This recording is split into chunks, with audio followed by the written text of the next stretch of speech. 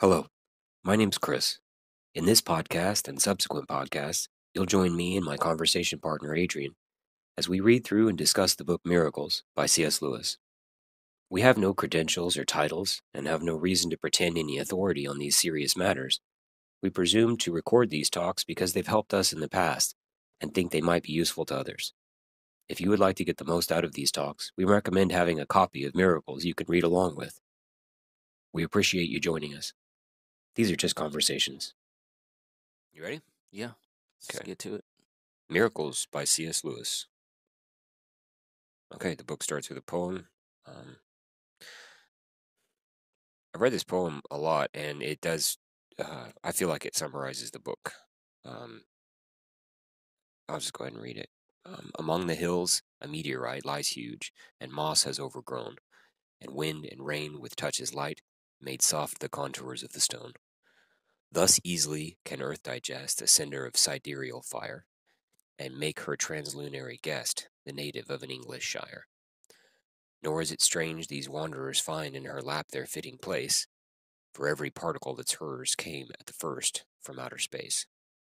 All that is earth has once been sky, down from the sun of old she came, or from some star that travelled by too close to his entangling flame.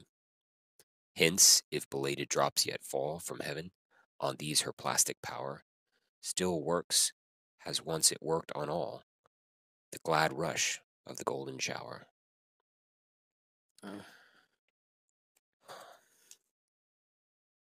So this poem is about the Earth's ability to absorb what comes from outer space, right? Meteorites that happen to be traveling by that are now part of Earth as much as any rock is. Um, they the first stanza there talks about a meteorite that is now covered in moss, and its edges are rubbed off and made smooth by time and weather and um, uh, um, contact with other things, and it's now as much a part of some English garden or some place in England as anything else is. Say again. It's part of the landscape. It's part of the landscape, right? And Gotcha. so Earth has absorbed it and made it a part of itself, and it's not even noticed anymore in that sense. And this is a pretty good correlate or a pretty good analog for Lewis's argument for miracles in this book, that they come from outside of the natural processes. And of course, meteorites are part of the natural processes in the larger sense, but he's using that as an analog for his argument about miracles, that they come from the outside but are absorbed by nature itself, that they are made part of its landscape, and so they escape our notice. Just one quick question: is this word here? Is it sidereal? Sidereal. Sidereal. A cinder of sidereal fire. What does that mean? Sidereal. Okay, so sidereal is referring to the fire or the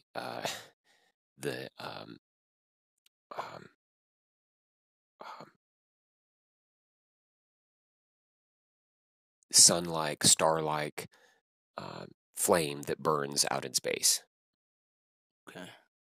Okay. And of course, that the other word in the second stanza there, the word, that's what the word you're talking about. It says, "Thus easily can earth digest a cinder of sidereal fire and make her translunary guest the native of an English shire." Translunary, obviously meaning something that comes from beyond the orbit of the moon. Lunary, translunary, beyond the moon. Okay. Okay, great.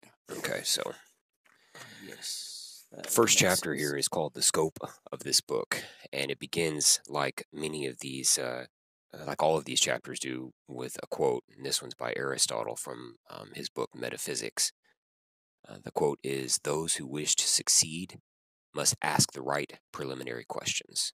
So we have to ask the right questions, the right beginning questions, in order to even have a reasonable and meaningful discussion about whatever it is we're discussing.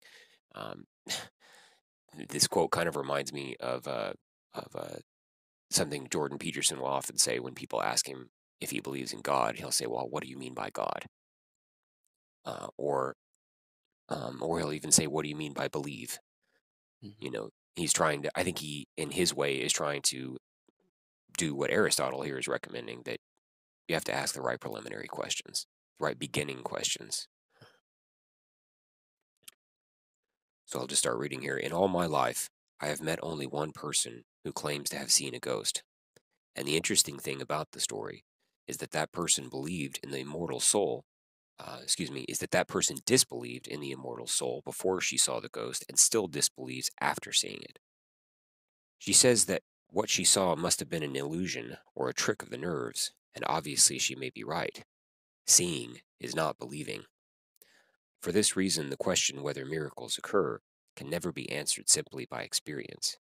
Every event which might claim to be a miracle is, in the last resort, something presented to our senses, something seen, heard, touched, smelled, or tasted.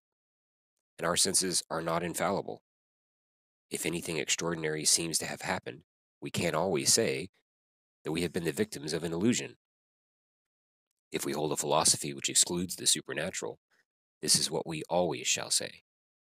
What we learn from experience depends on the kind of philosophy we bring to experience. It is therefore useless to appeal to experience before we have settled as well as we can the philosophical question. Of course, this is an illustration or an expounding of the quote that starts the chapter. We have to ask the right preliminary questions. He gives an example of a woman who's seen a ghost. The only person he has ever met who says that they've seen a ghost, and this person doesn't believe in the immortal soul. Those seem like inconsistent positions. Yeah. How can you believe you've seen a ghost when you don't believe in the immortal soul? What is a ghost if it's not an immortal soul? Excuse me. Um, he says this is a story that kind of makes it clear that we have to analyze what are our initial positions when we go into discussing this subject. If we maintain a philosophy that excludes the supernatural, then our verdict about any event being a miracle or not being a miracle will, right from the beginning, be, well, it wasn't a miracle. Mm. If you hold that of course there's no supernatural events, then right at the beginning you're going to say, well, whatever it wasn't a miracle. Ghost. And Yeah. whatever it wasn't a ghost. You're going to have to go into it thinking, so the discussion doesn't start out with a discussion about miracles. It starts out with a discussion about how we see things. Mm. That's of course that's the last sentence there in that paragraph. It is therefore useless to appeal to experience before we have settled as well as we can the philosophical question. If immediate experience cannot prove or disprove the miraculous, still less can history do so. So our experiences are tainted by fallibility, error. You see things that aren't accurate. You hear things that are off. So an appeal to your experience or to my experience is an appeal to a story with errors in it. So is history. Many people think one can decide whether a miracle occurred in the past by examining the evidence, quote, according to the ordinary rules of historical inquiry, end quote. But the ordinary rules cannot be worked. But the ordinary rules cannot be worked until we have decided whether miracles are possible, and if so, how probable they are. For if they are impossible, then no amount of historical evidence will convince us. There again, we're talking about our preconceived notions before we enter in on the discussion. What are our beliefs about this subject before we even start talking about it? If they are impossible, if miracles are impossible but immensely improbable, then only mathematically demonstrative evidence will convince us. And since history never provides that degree of evidence for any event, history can never convince us that a miracle occurred. So, if we had enough evidence, enough numbers poured in, we could analyze them in a table and say how probable or how improbable they are. Maybe they might happen, but they're immensely improbable, like being struck by lightning. Like, it is possible to be struck by lightning, but the possibility that you will go through your whole life and never be struck by lightning and never see someone who has been struck by lightning is extremely high. Very unlikely you'll ever meet anybody. But we know this because we can examine the experiences of a bunch of people in a study and mathematically analyze what the possibility might or might not be.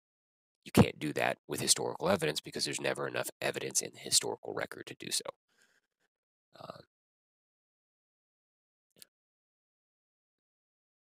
If, on the other hand, miracles are not intrinsically improbable, then the existing evidence will be sufficient to convince us that quite a number of miracles have occurred.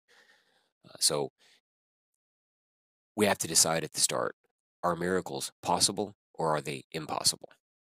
This is what he's talking about. If they're intrinsically impossible, then we're never going to see enough evidence in history because we know at the outset that they can't happen. If they're intrinsically possible, history also won't convince us, isn't much help, I should say, because there's lots of stories of miracles in history. Many of them are probably false, though, or just errors. They may be outright lies, and some of them may just be wrong, incorrect, mistaken, right? I mean, how many times have you heard someone say that the football play they saw was a miracle, or that the fact that they avoided a car wreck earlier that week was a miracle, when it may just, it may more, here I'm using statistics again, it may more likely have just been how things worked out, right? The result of our historical inquiries thus depends on the philosophical views which we have been holding before we even begin, before we even began to look at the evidence. This philosophical question must therefore come first. Here is an example of the sort of thing that happens if we omit the preliminary philosophical task and rush on to the historical. So if we don't handle the philosophical question first, if we don't handle our preconceptions first, and just rush in to say, well, what about this particular miracle? What about that particular miracle in the record of history? There's an error that's going to occur there, and he's about to talk about it. In a popular commentary on the Bible, you will find a discussion of the date at which the fourth gospel was written. So there's some commentary he's talking about, and they're talking about when was the Gospel of John written. That's the fourth gospel. And the author comes at it this way. The author says it must have been written after the execution of St. Peter, because in the fourth gospel, Christ is represented as predicting the execution of St. Peter. Now, why would he say that? Why would the author say, well, the date when the fourth gospel, the Gospel of John, was written must have happened after the death of St. Peter, because St. Peter was executed. Why must it have happened then? Because, well, he's seeing in the Gospel of John that Christ predicts, he says Peter will die at some point. He predicts it. He's assuming that there's no way Christ could have known that prior to it happening. So John wrote it in the words of Christ, using the words of Christ, putting those words into the mouth of Christ after the fact. He heard of Peter dying, he knew the story of Peter dying, and he wrote it into his gospel after the fact. Christ didn't predict it. John wrote it back into Christ's words after the fact. So this author obviously at the outset is assuming the miraculous, the supernatural, doesn't occur. Because Christ can't predict things, right? That's the assumption he's coming at it with. Christ can't predict things. So in order for Christ to have predicted this, it would have to have been John writing back into history the event that Christ couldn't have known about before it occurred. You understand? Mm-hmm.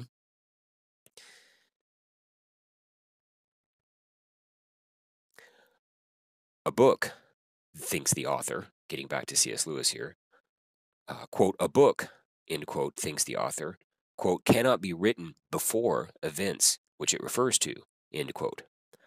Of course it cannot, unless real predictions ever occur. If they do, then this argument for the date is in ruins, and the author has not discussed at all whether real predictions are possible. So the author just assumes predictions are not possible. he takes it for granted, perhaps unconsciously, that they are not possible. Perhaps he is right, but if he is, he has not discovered this principle by historical inquiry. He has brought his disbelief in predictions to his historical work, so to speak, ready-made.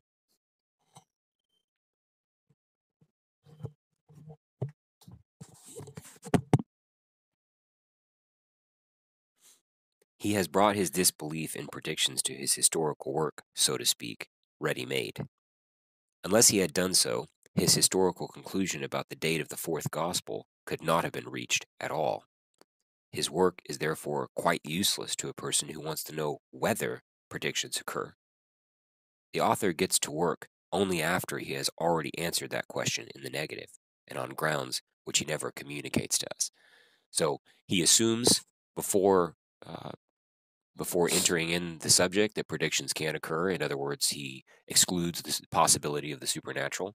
It's a priori for him. A priori meaning at the before any.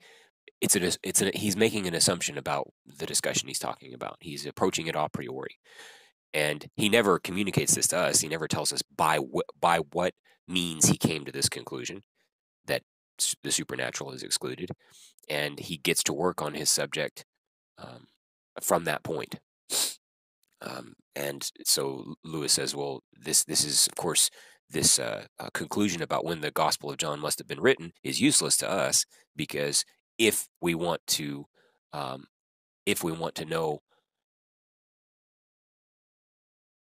how he came to exclude the supernatural from his considerations, right? When he was considering when the Gospel of John was written, he said, well, it must have been written after Peter was executed, because Christ predicts that in the Gospel. Or John has Christ predicted in the Gospel. That's the way he would say it. John has Christ predict the Gospel, because he wrote those words into Christ's mouth. But that doesn't help us at all if we're interested in whether or not predictions can occur. He has already decided they cannot. We might be interested in whether they can, and he doesn't communicate to us how he came to that conclusion.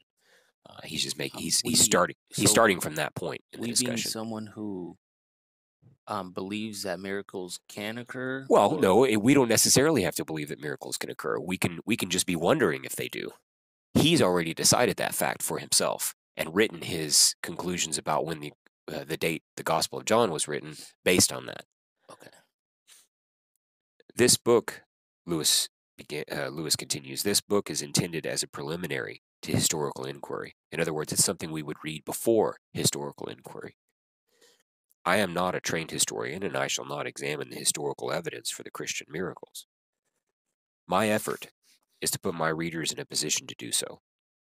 It is no use going to the texts until we have some idea about the possibility or probability of the miraculous. Those who assume that miracles cannot happen are merely wasting their time by looking into the texts. We know in advance what results they will find, for they have begun by begging the question.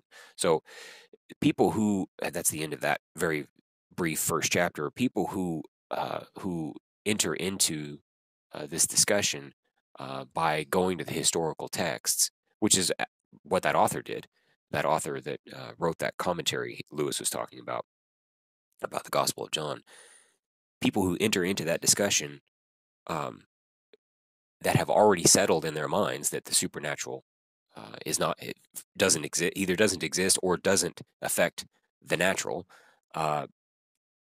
going to the historical texts for them is a useless policy. It's a useless practice, because they're going to, and by going to the historical texts, he means going to the historical record about miracles.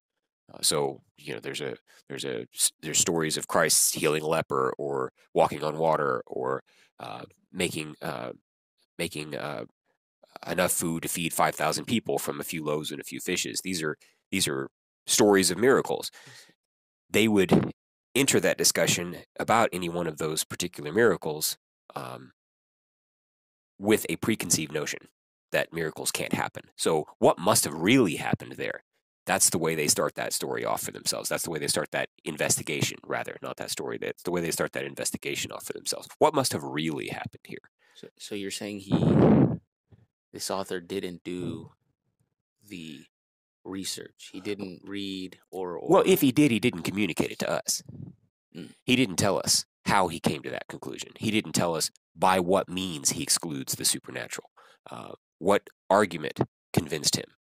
He just assumes it from the outset.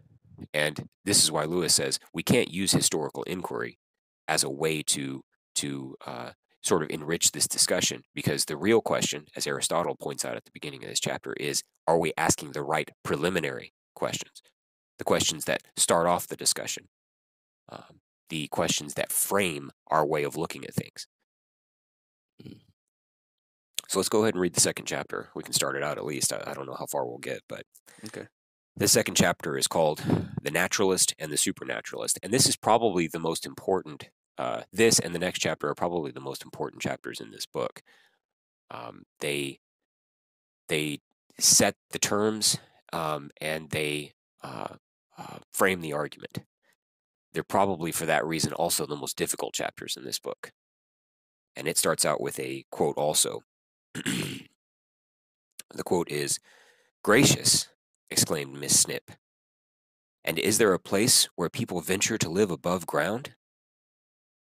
"I never heard of people living underground," replied Tim, "before I came to Giantland." "Came to Giantland?" cried Miss Snip. "Why, isn't everywhere Giantland?" That's a quote from Roland Quiz from a book called Giantland. Lewis starts, "I use the word miracle to mean an interference with nature by supernatural power." Now, he's got a footnote here that we should probably read. The footnote is, "This definition is not that which would be given by many theologians. I am adopting it not because I think it is an improvement upon theirs, but precisely because, being crude and popular," that's in quotes, "it enables me most easily to treat those questions which the common reader," also in quotes, "probably has in mind when he takes up a book on miracles." So he's directing that definition not at theologians who probably have a more nuanced or more complicated definition for miracles, or maybe just a different definition for miracles. He's using that definition for miracles because that's the definition that most people who are reading this book would be concerned with. They would be concerned with miracles meaning an interference with nature by supernatural power. And in the next sentences, the next paragraphs, he's going to define those terms. Lewis continues, "Unless there exists, in addition to nature," and nature is being spelled with a capital N here, by the way, "unless there exists in addition to nature something else which we may call the supernatural, there can be no miracles. Some people believe that nothing exists except nature. I call these people naturalists." Okay, so we have a definition for our term, naturalists. The term naturalist means somebody who believes that nature is all there is. And he's going to define that more. Probably, we have an idea of what that might mean. Nature is all that exists, but probably that idea of what nature, all that existing means, is really limited. We probably haven't thought that out before. So he's going to do a little bit of that for us. He goes on, "Others think that besides nature, there exists something else. I call them supernaturalists. Our first question, therefore, is whether the naturalists or the supernaturalists are right. And here comes our first difficulty. Before the naturalist and the supernaturalist can begin to discuss their differences of opinion, they must surely have an agreed definition both of nature and of supernature." And this is why I said that earlier. You may have an idea in your head about when you say, well, if nature is all that exists, and you begin to ponder what that might look like, you probably haven't thought that through very much. I haven't. You have a vague idea of two different spaces existing, two different domains existing, and one of them you label nature, and another one you label supernature. And does one exist? Well, nature exists. You live in it. Does the other exist? That one's theoretical. And I don't know what images come to your mind, but I think of two uh, clear and very large beach balls. And inside one beach ball, if we can get outside of it and take a total view of it, is all things that are in nature. So our world, our galaxy, all galaxies, all matter, time and space exist in that. That's a visual that's completely unrealistic and um, uh, completely juvenile, but we're uh, bound to think in space and time. We don't have any choice. So this is the one that comes to my mind. Something else may come to yours, but beside that very large beach ball with all of the all matter, space, and time in it is another one. And what's inside that one, I don't have a real clear picture because I call that one supernature. Do they? The question that he's going to discuss here is: do they touch each other? Whether they exist is one thing, and we're going to talk about that. But do they touch each other? In other words, can they interact? Okay.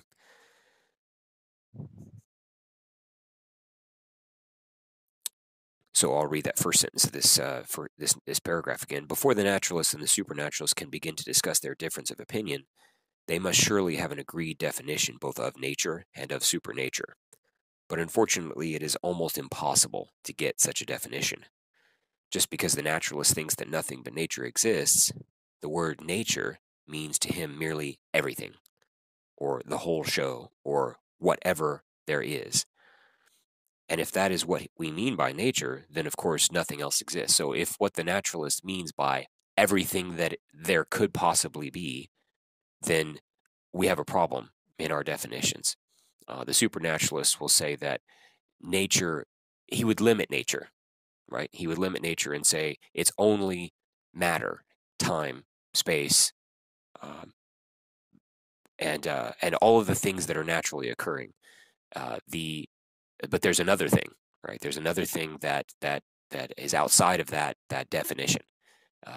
The naturalist would say, well, whatever it is that you say is outside of that definition, I also include in that definition, right? So if you're saying there's something you call God, or something you think about as God, or something you think about as a force or a will out there that governs things or that makes things happen, I also include that in nature. Right? I draw the nature circle around that also. You're saying that the naturalist is saying that what you call God is a product of. It's part of it, whatever it is. And the naturalist would say you're wrong to call it God, or you're wrong to think that that there's a force out there or a will. But whatever it is you're talking about, I also include that in nature. I draw that. I draw my circle, the circle I call nature. I draw it around that also. Okay. So Lewis says, well, this is a problem, obviously. And if he says, and if that is what we mean by nature, all things, whatever they might be, then of course nothing else exists. If that's our definition, well, of course there is nothing we would call supernature. The real question between him and the supernaturalists has evaded us. Some philosophers have defined nature as, quote, what we perceive with our five senses, end quote. But this also is unsatisfactory, for we do not perceive our own emotions in that way. You don't hear your happiness, right? You don't smell your grief. Your emotions aren't experienced by your five senses, not in any way, really. You may experience the product of your emotions, right? You may cry if you're grieving, and so you hear that, but you don't perceive the emotion itself with your five senses. But this also is unsatisfactory, for we do not perceive our own emotions in that way, and yet they are presumably natural events. Natural is in quotation marks. In order to avoid this deadlock and to discover what the naturalist and the supernaturalist are really differing about, we must approach our problem in a more roundabout way. I begin by considering the following sentences. 1. Are those his natural teeth or a set? 2. The dog in his natural state is covered with fleas. 3. I love to get away from tilled lands and metalled roads and be alone with nature. 4. Do be natural. Why are you so affected? 5. It may have been wrong to kiss her, but it was very natural. Now, one thing you see with these sentences is these are being written by an Englishman, right? Like, do be natural. That's not something Americans say. But and why are you so affected? Or why are you pretending? That's the way the British would, or an educated British person, or a guy from Oxford, like a Lewis might say it. Yeah. So those are things that come through. How But would the an other, American say it? uh, uh, be real, man. Why are you pretending? Right. Okay. That's how American might say it. I don't know. Yeah, mine's probably a little more Excuse me. cowboyish. Yeah. So the other thing that jumps out about these sentences is that they all use in one way or another the word nature or a word related to nature, like natural. They all use that word, but they're all using it in a different way, right? Slightly different way. Uh, there's a common thread, though, and that's actually what the next sentence, those are the words the next sentence begins with. A common thread of meaning in all these usages can easily be discovered, Lewis says. The natural teeth, in the first sentence, the natural teeth are those which grow in the mouth. We do not have to design them, make them, or fit them. Because the first sentence was, are those his natural teeth or a set? So what do we mean by that? Are they fake? Are they artificial? Mm. Or are they the ones that would happen without us intervening at all? In other words, the ones that grow in your mouth. In the second sentence, the dog's natural state, because the second sentence was the dog in his natural state is covered with fleas. The dog's natural state is the one he will be in if no one takes soap and water and prevents it, if no one domesticates the dog. The countryside, where nature reigns supreme, is the one where soil, weather, and vegetation produce their results unhelped and unimpeded by man. The third sentence there was, I love to get away from tilled lands and metalled roads and be alone with nature. Well, what does he mean by it? What do we mean by be alone with nature? We mean the place where man's designs and buildings and Where his footprints aren't. right, where there's no footprint of man, where things are occurring on their own. Natural behavior, the fourth sentence there, do be natural. Why are you so affected? Natural behavior is the behavior which people would exhibit if they were not at pains to alter it. In other words, if they were being their real selves, right? If they weren't pretending, if they weren't, to use a more colloquial phrase, if they weren't putting on a front. The natural kiss in the fifth sentence, it may have been wrong to kiss her, but it was very natural.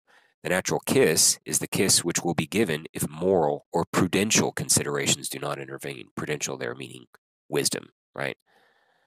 It may have, there's situations where it's not wise to kiss the girl, but it may not have been right to do it. The sentence says it may have been wrong to kiss her, but it was so very natural. It was very natural to do it. I was compelled to do it. In all the examples, nature means what happens, quote, of itself, end quote, or, quote, of its own accord, end quote. What you do not need to labor for, what you will get if you take no measures to stop it. Those are important definitions for nature there, because they really frame how we talk about nature in the rest of this book. Let's read those again. In all the examples, nature means what happens of itself, or of its own accord. What you do not need to labor for. What do we need to labor for? You need to labor for at some point, you sitting here holding this book are a massive product of a tremendous amount of human labor. Your clothes, the microphone in front of your mouth, the book you're holding, the chair you're sitting on, the shoes you're wearing, the building you're in, all of these things, the the heat coming through the vent to keep us warm, all of these things are a product of massive amounts of labor you'll never actually encounter because you won't meet the people that did it, but you are a huge product of labor. And um, um, all of these things had to be labored for. They had to be carved out of nature, modified, tinkered with, designed. That's not what he means by nature. Nature is a situation where none of that has happened. No tinkering, no twisting, no modifying. He says it's what you do not have to labor for, or what you do not need to labor for, what you will get if you take no measures to stop it, like the dog with the fleas. The dog would be covered in fleas in its natural state if we left it alone, that is, if we didn't domesticate it, if we didn't bathe it and trim it and feed it and deworm it and deflea it and things like that. He goes on, the Greek word for nature, physis, is connected with the Greek verb for to grow. That's where we get our word physics, by the way. Latin natura, with the verb to be born. So the Greek version of nature is physis, and the Latin version is natura. I'm probably pronouncing both of those wrong. But the Greek verb means to grow, and the Latin verb means to be born, which are very much connected to each other, to grow and to be born. The natural is what springs up, Lewis says, or comes forth, or arrives, or goes on, of its own accord. He puts emphasis on that especially, of its own accord. The natural is the given, what is there already, the spontaneous, the unintended, the unsolicited. The unintended is important too. There's no design to it, right? Someone intended to make the shoes you're wearing. It was their design to do it. The natural is what happens when there is no design at all. When events are occurring without any outside or without any designed influence. What the naturalist believes is that the ultimate fact, and that's spelled with a capital F there, what the naturalist believes is that the ultimate fact, the thing you can't go behind, is a vast process in space and time, which is going on of its own accord. So the naturalist thinks that the ultimate base of reality, the ultimate fact, the reason, in other words, that all things are going on, is that the natural process. It's undesigned, it's unsolicited, it's unintended. It's going on, as he emphasized, of its own accord. There's no design to it. It is merely occurring. So he's defining here what the naturalist thinks. Inside that total system, every particular event, such as you're sitting reading this book, happens because some other event has happened. In the long run, because the total event is happening. Total event there is capital T, capital E. So the only reason that any event is occurring, and this is where we sort of get into the weeds here in this book, where things get difficult. Miracles is by many people is considered Lewis's most difficult book to read because he's handling a difficult subject. And the most difficult subject in this difficult book is the question of determinism. That's what he's going to handle here. He's going to handle, and we'll talk about what determinism means, but he's going to handle the inherently deterministic elements of the naturalist, right? Or of what the naturalist believes, rather. So I'll read that sentence again. Inside that total system, the total system the naturalist believes exists, inside that total system, every particular event happens because some other event has happened.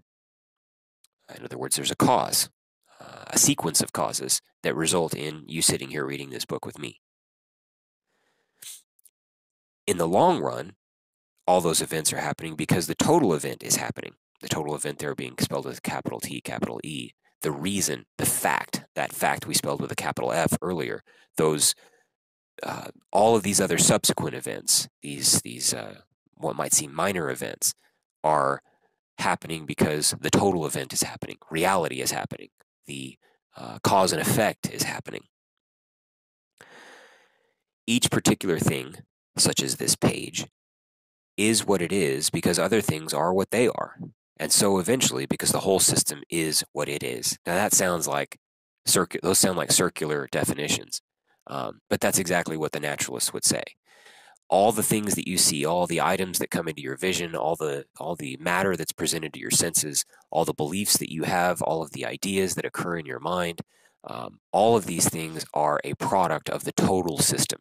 They are occurring because other events are occurring, right? That sounds like a really silly definition, but if you think about it, it's actually how we most of us frame reality. Like, why does the sun come up? Well, if we traced back the events that produced why the sun is rising or why we perceive it to rise, we would have to say that the sun is rising because a whole bunch of other events are occurring or have already occurred, right? Why does will your dog have puppies tomorrow? Well, it's in the long run, taking the long view of history, and there we're talking about millions or even billions of years.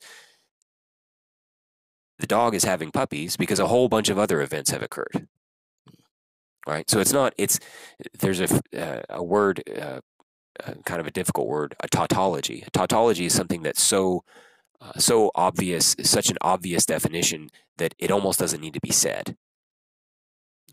And that's what we might say about something like this. It's so obvious that it's a tautology.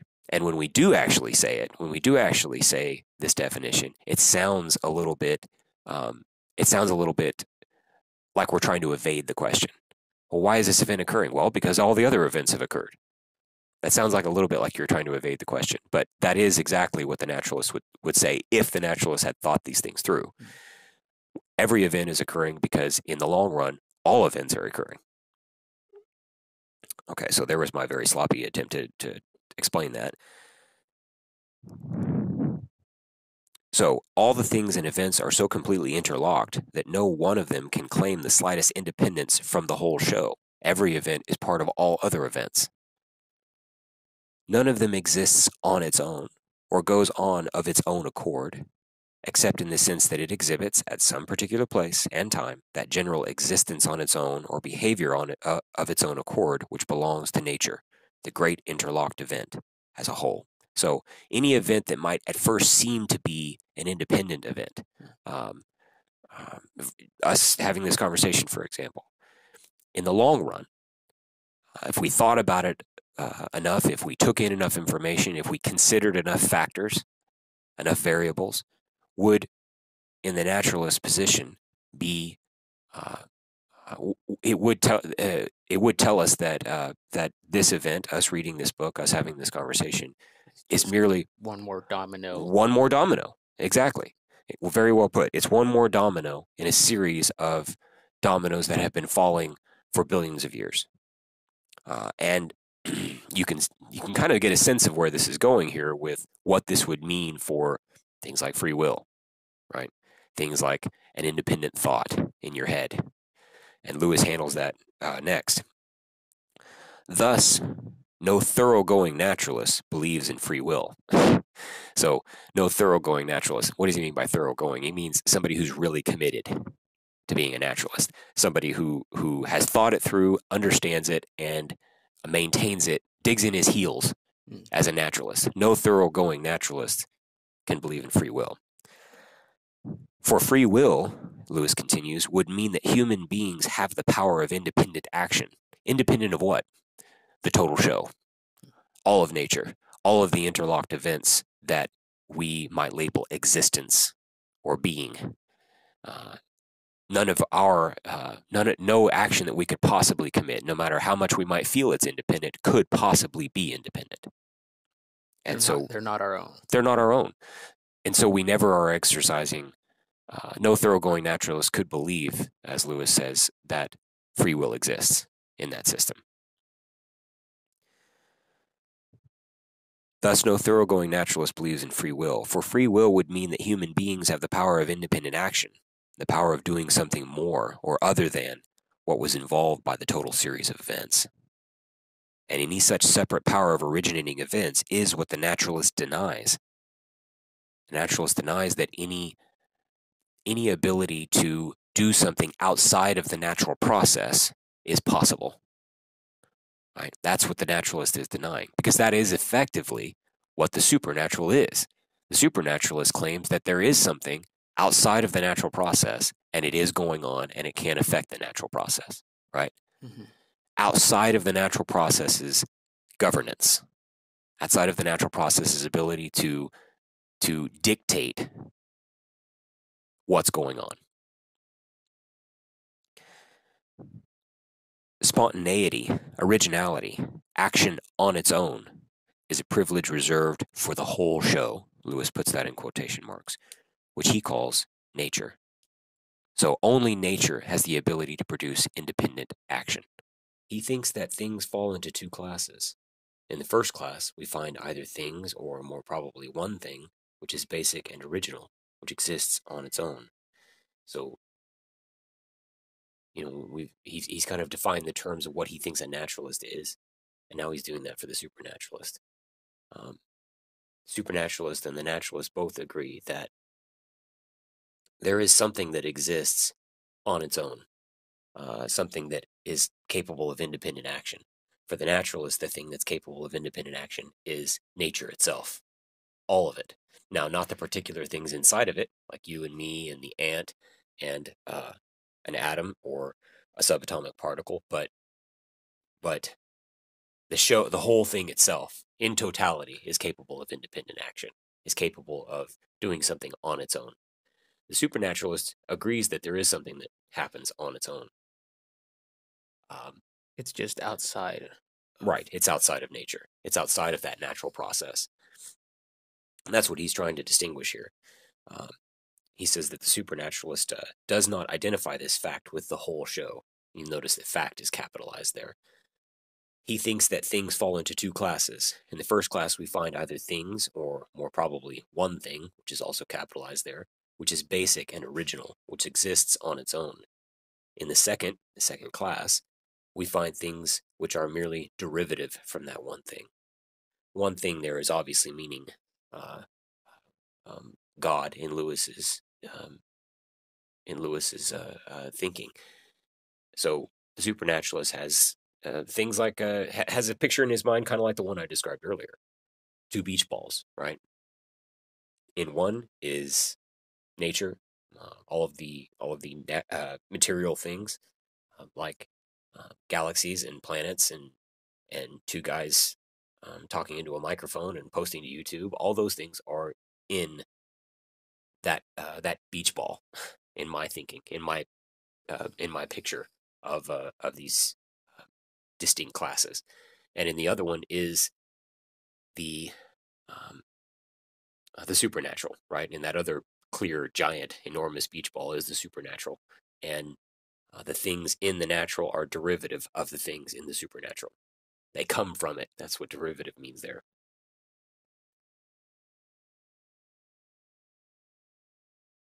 Where was I here?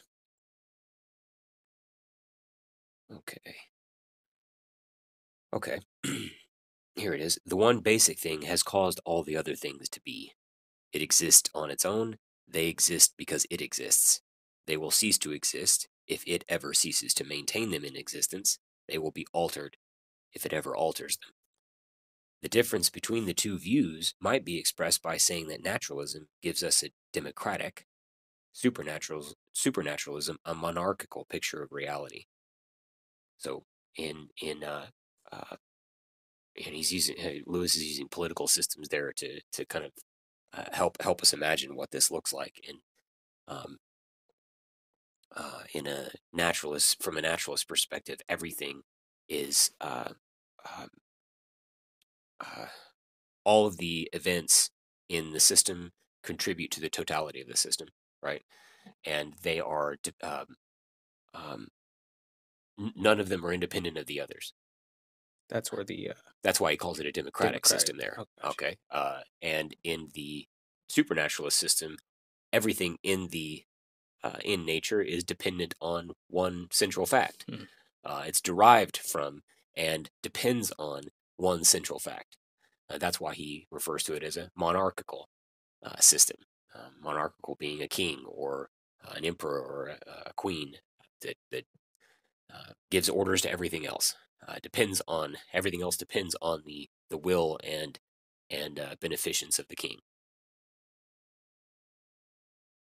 The difference between the two views might be expressed by saying that naturalism gives us a democratic, supernaturalism a monarchical picture of reality.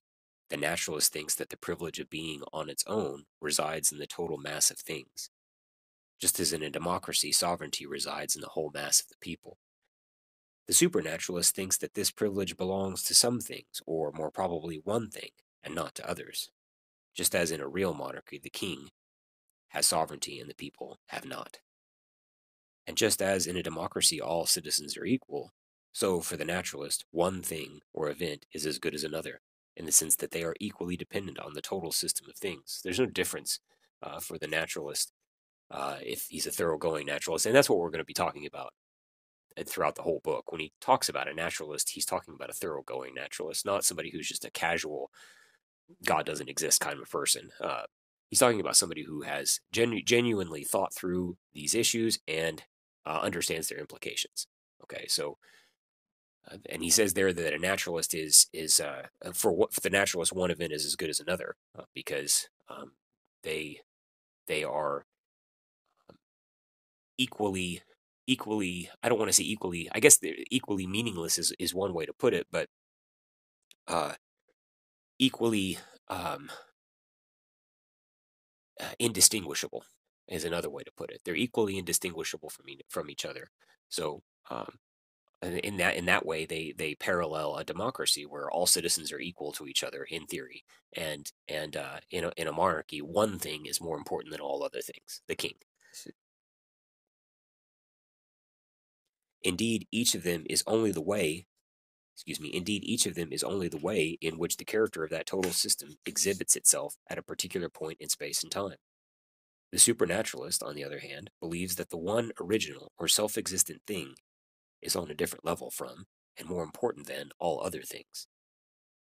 At this point, a suspicion may occur that supernaturalism first arose from reading into the universe the structure of monarchical societies, but then, of course, it may, with equal reason, be suspected that naturalism has arisen from reading into it the structure of modern democracies.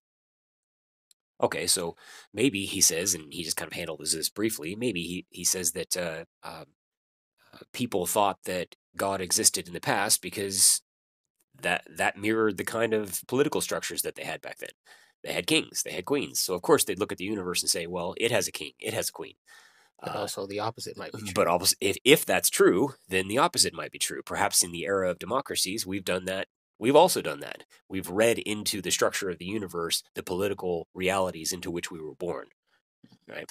So, as he says here, the two suspicions thus cancel out and give us no help in deciding which theory is more likely to be true.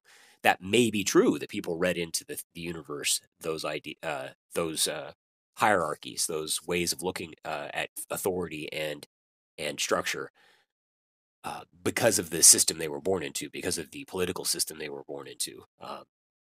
But we may have done that also. And therefore, those two ideas cancel each other out. They don't help us get closer to the truth.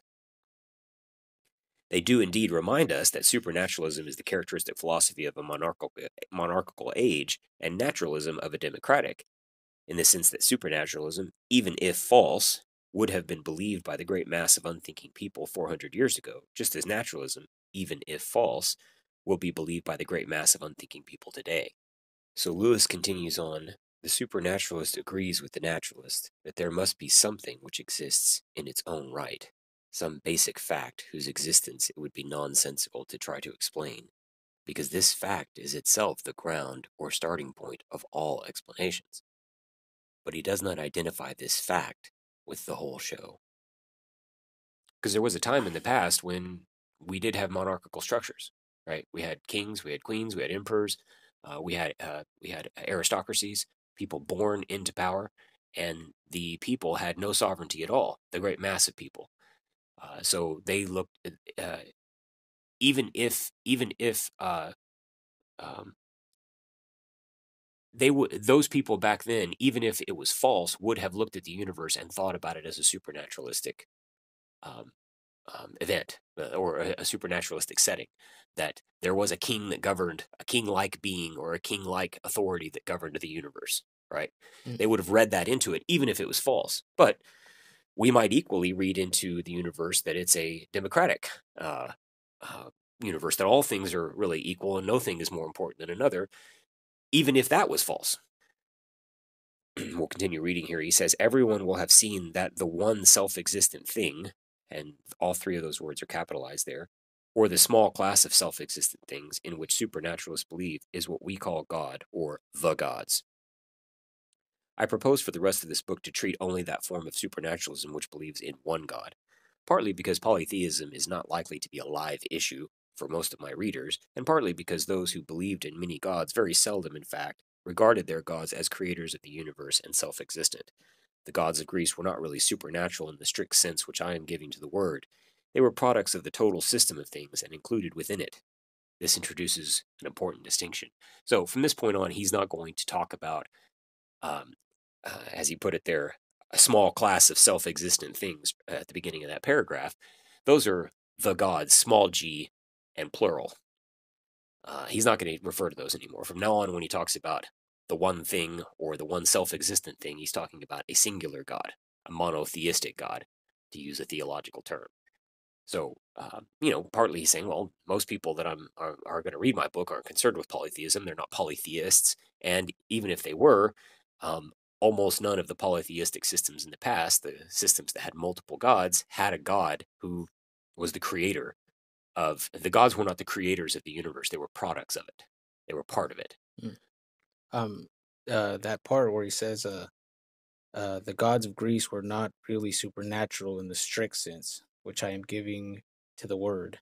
What does he mean by in the strict sense? And Well, when he remember says the word, does he mean the Bible? No. Remember the definition he gave for supernaturalism earlier. The supernaturalism he's talking about is a the definition kind of goes along with the definition for miracle that he gave at the very beginning of the chapter. He said, I use the word miracle to mean an interference with nature by supernatural power. Okay, so something that has to enter from outside the natural process and affect the natural process. The gods of Greece were not like that. They were really little better than very powerful men and women.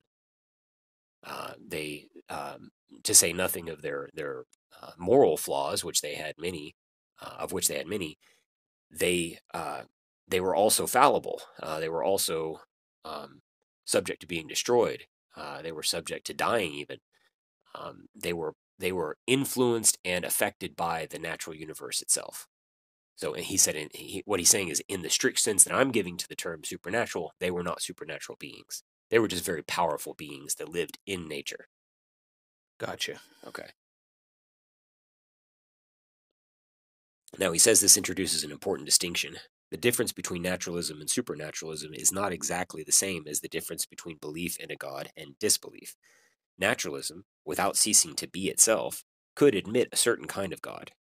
The great interlocking event called nature might be such as to produce at some stage a great cosmic consciousness, an indwelling God, arising from the whole process as human mind arises, according to the naturalists, from human organisms. A naturalist would not object to that sort of God. The reason is this: such a God would not stand outside nature or the total system, would not be existing on his own. It would still be the whole show, which was the basic fact, and such a God would merely be one of the things, even if he were the most interesting, which the basic fact contained. What naturalism cannot accept is the idea of a God who stands outside nature and made it. So he's saying here that naturalism could admit something like the Greek gods. It could allow for that because it was born within the system. Right. It's part of the whole show. It's still contained within the beach ball. Exactly. And that's the thing the naturalist is really at odds with. That's the thing the naturalist is really contending with. It's something existing on its own, independence from the total show. This is what ruffles his feathers. So he even kind of alludes to sort of what some people might call a pantheistic God, right? A God that is how did he put it? That's the great interlocking event called nature might be such as to produce at some stage a great cosmic consciousness. That's sort of a pantheistic God, where God is sort of everything, right? Everything is God, and everything sort of vibrates in such a way that it produces a cosmic consciousness, as he puts here. And this is a God that even a naturalist might admit. Now, most naturalists probably wouldn't admit that, but if they were going to, they wouldn't have a problem admitting that one, because that's one that doesn't stand outside of the natural processes.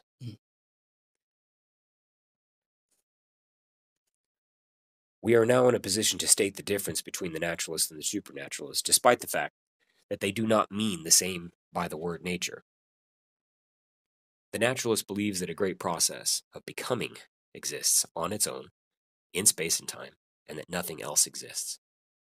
What we call particular things and events being only the parts into which we analyze the great process or the shapes which that process takes at given moments and given points in space. This single total reality he calls nature. The supernaturalist believes that one thing, capital T, exists on its own and has produced the framework of space and time and the procession of systematically connected events which fill them. This framework and this filling he calls nature. It may or may not be the only reality which the one primary thing has produced. There may be other systems in addition to the one we call nature. So there's the distinction, right? The naturalist believes that all of the things that we observe and see, that we experience, are part of a system or part of a process that is becoming. It's evolving, it's changing. But it's not changing with any independent action inside of it. It's changing because all events are interconnected, interlocked in a way that they can't escape. Okay, that's why he says becoming. The supernaturalists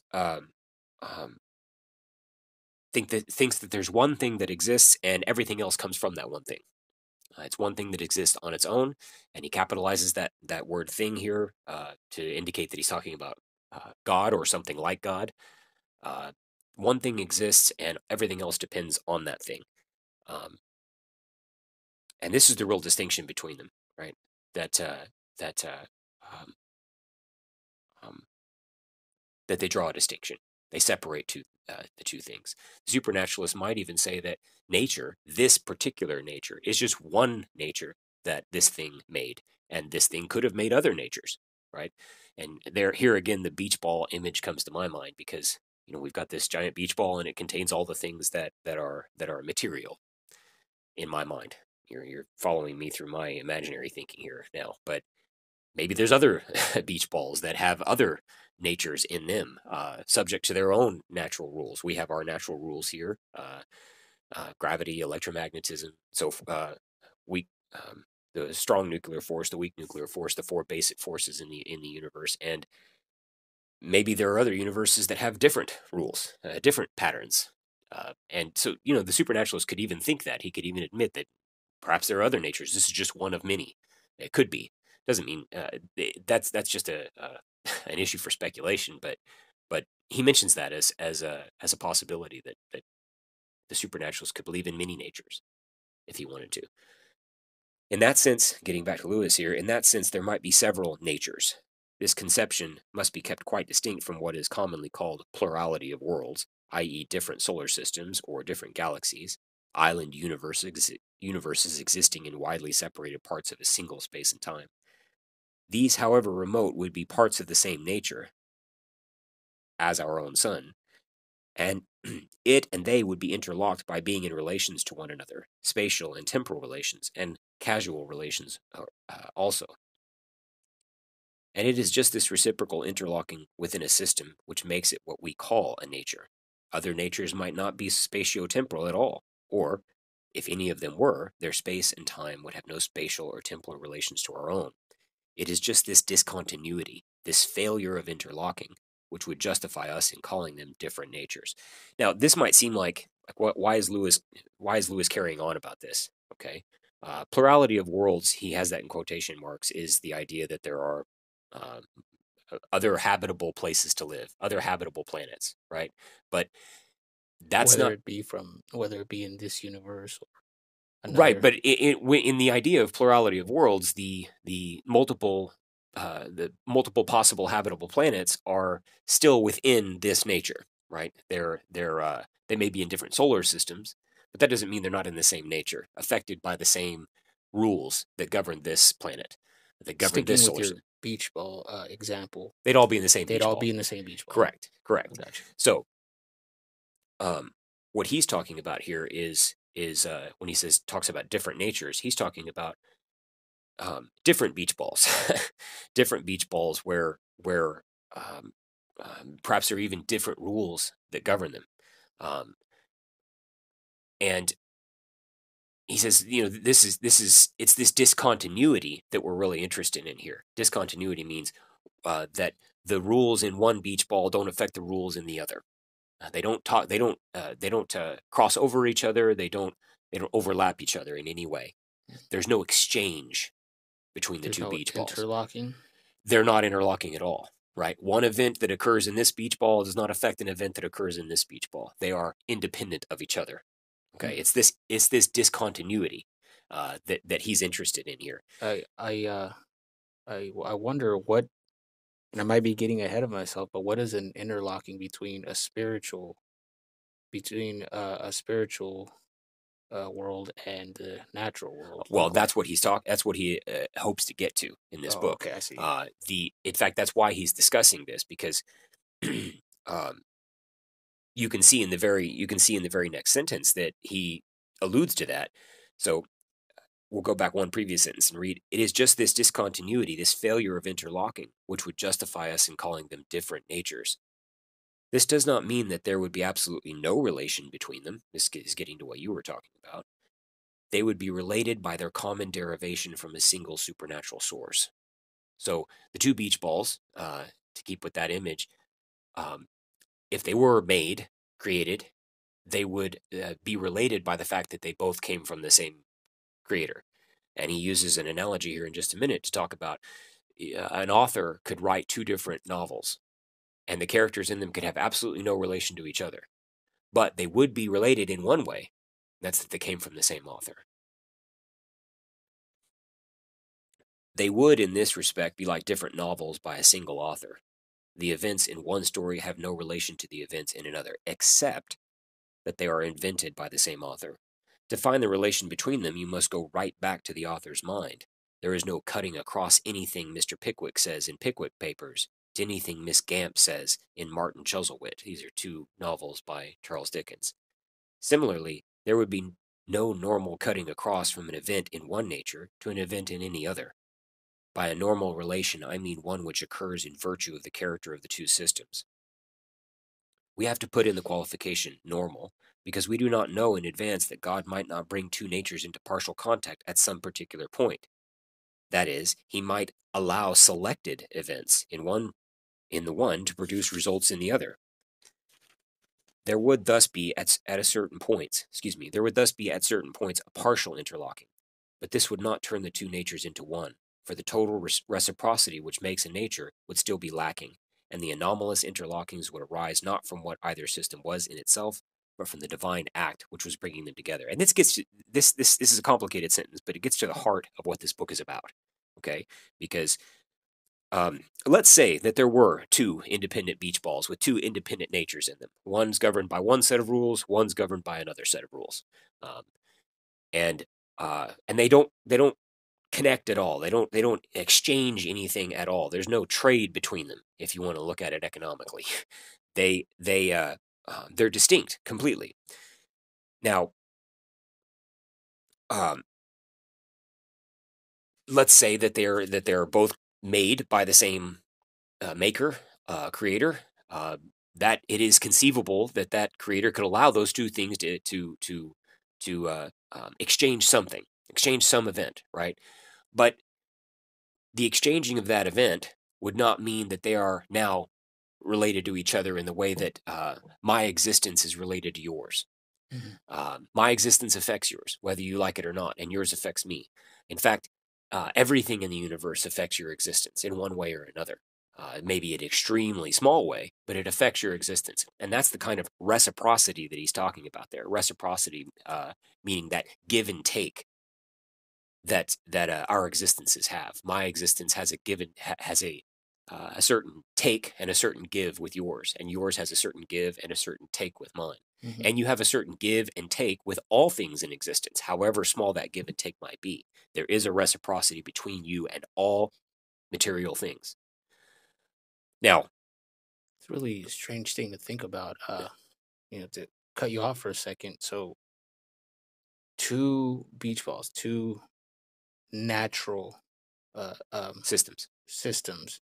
I mean, wouldn't the naturalists argue that there's one show? Yes, they would. But one. Yes, they would. But what he's saying here is, a supernaturalist could admit, could allow for multiple natures to exist that don't have any connection to each other. Their only connection being to back to the original author or the original creator, right, of those two systems. The So, naturalists would say that there's only one system that governs those. Yes. so w- uh, several beach balls within the beach ball.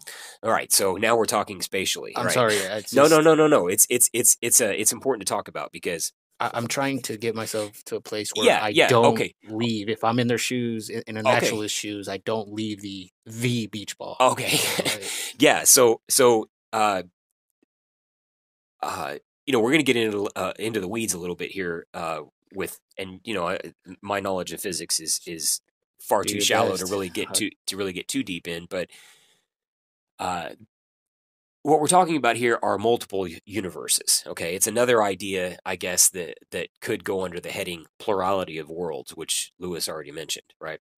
So there is a theory out there, which I am in no way qualified to explain, that there are multiple universes. And when we say universe, we mean that beach ball. Okay, there are multiple universes, and in these multiple universes, the settings of nature are different, right?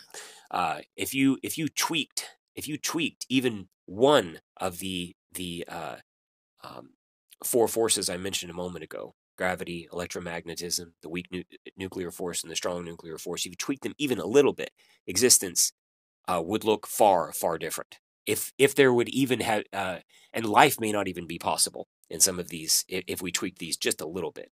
So we can imagine universes where those rules are slightly tweaked, where even the same forces are at play, those four forces I named, but they're slightly different in how much each one affects the other, right? That would drastically change the landscape that we're looking at. And this is talked about a lot. In fact, it's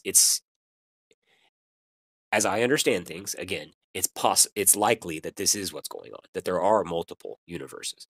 Okay, so what you are saying is if there are multiple universes, wouldn't they also then be contained inside just a larger container, right? Because we think spatially, right? We don't have a choice. We this is the handcuffs that our minds are in to think spatially and yeah. temporally. That really is the question.